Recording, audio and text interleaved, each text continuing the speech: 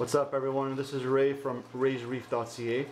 I've been asked a couple of times on my blog to post a video of my dual refugium, so this is what I'm doing now.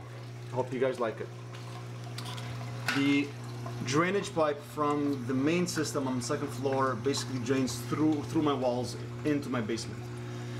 From there it'll drain into the first section of the sump right here. The first section contains my DSB and my cheato. There's a good amount of cheato in there. I'd say it's roughly about 2 feet by 1 foot. I gotta crop it weekly because a lot of it grows and it grows fast. My cheato and my DSB is basically what's keeping my phosphate and my nitrates right around zero or undetectable with my test kits. I've tried both. I tried 3 test kits: API, Instant Ocean, and what's the other one? Oh, I forget. But I tried 3 of them, and they're all at zero. So the first sump, or the first part of the sump, drains into the second part right here.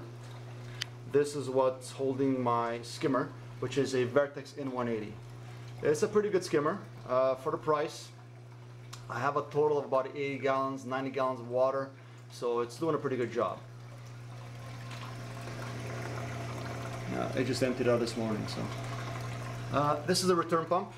It is a Mag Drive 18. It's basically opened up all the way. It's keeping my levels pretty steady. I run a RODI system that fills up a 5-gallon reservoir, which drains from this 1/4-inch blue tube right here.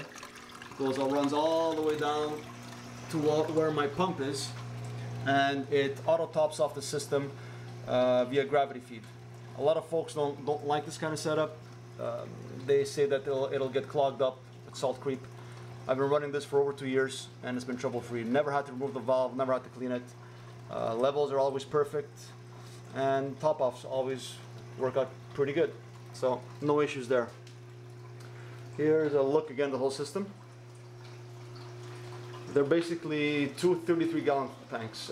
This tank is holding, I'd say, right around 25 gallons of water. This one's holding maybe a little bit under 20 gallons of water. I dose via BRS pumps. These pumps can, I think they're pulling out about 1.3 milliliters per minute. I dose calcium, alkalinity, and magnesium. I used to dose Bionic. I don't do that anymore. I make my own. If I'm following Mr. Farley's two-step, two-part recipe rather.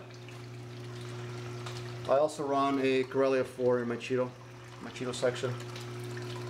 That's about it. It's I built it on a 5-foot stand. This way I can be closer up to the main tank, so I don't need a massive pump. Mag 18 is doing the job for now anyway. Here's a top view.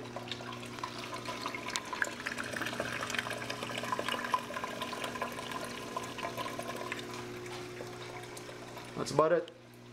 Oh, I'm also running a phosphine reactor. I use Kent carbon. Change the carbon about once a month. Alright, thanks for looking, and don't forget to have a look at my blog, reef.ca. Thank you.